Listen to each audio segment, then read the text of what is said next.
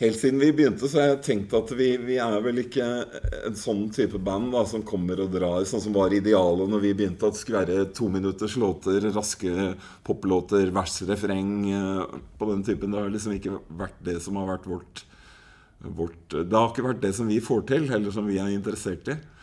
Men det mer det der å gå innover I disse her lydgreiene som vi driver med da.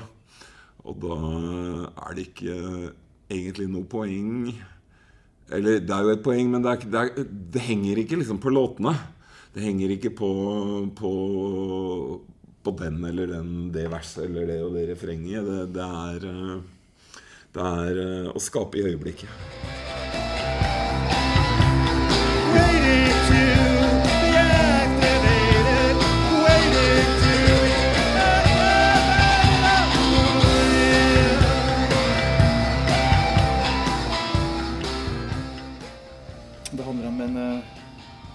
Sovende spion I Nord-Amerika som begynner å bli bedervet av den vestlige livet, da, som egentlig kommunist til troen.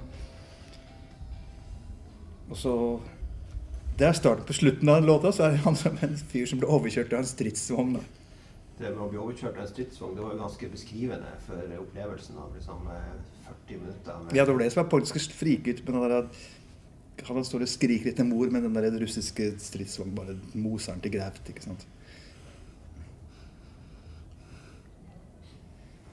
Jeg synes det underlig å fremføre ting så gammelt som jeg skrev da jeg var 22. Det synes jeg rart.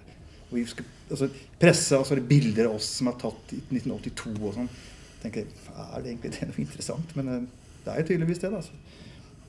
Hva kan jeg de tingene som vi har gjort, jeg dødsstolt av det. Så jeg har ikke noe, som I dag, jeg sto og mente det fortsatt, så det jo greit. Så egentlig.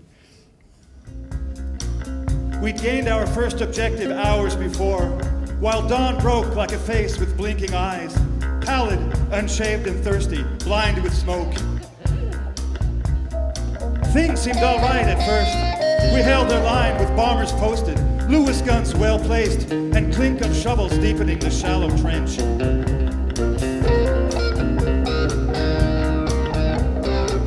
The place was rotten with dead.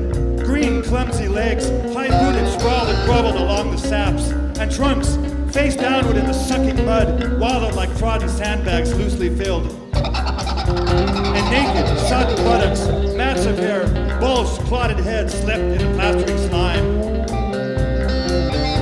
And then the rain began. The jolly old rain.